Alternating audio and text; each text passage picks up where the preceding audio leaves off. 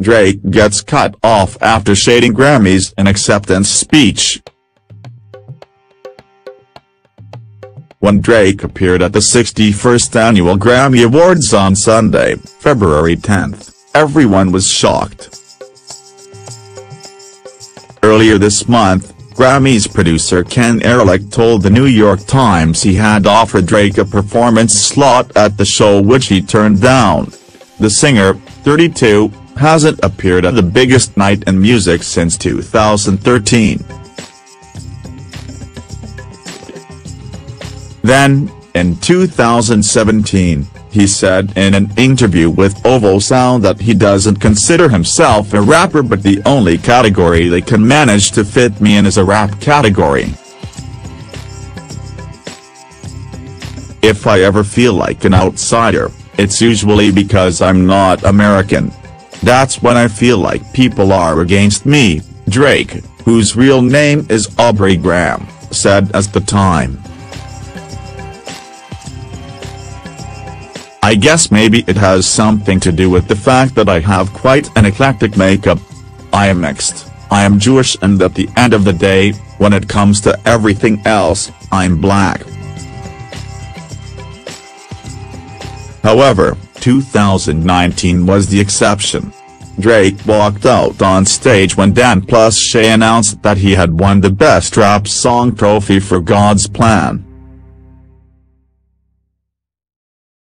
It's like the first time in Grammys history where I actually am who I thought I was for a second, so I like that. I definitely did not think I was winning anything, he began his speech. I want to take this opportunity while I'm up here to talk to all the kids watching, those aspiring to do music, and all my peers that make music from their heart, that do things pure and tell the truth. I want to let you know we play in an opinion-based sport, not a factual-based sport. It is not the NBA, where at the end of year you're holding a trophy because you made the right decisions or won the games. He continued, this is a business where sometimes it is up to a bunch of people that might not understand what a mixed-race kid from Canada has to say and/or a fly Spanish girl from New York or anyone else, or a brother from Houston right there, my brother Travis Scott, the Hotline Bling crooner said. You've already won if you have people who are singing your songs word for word, if you are a hero in your hometown.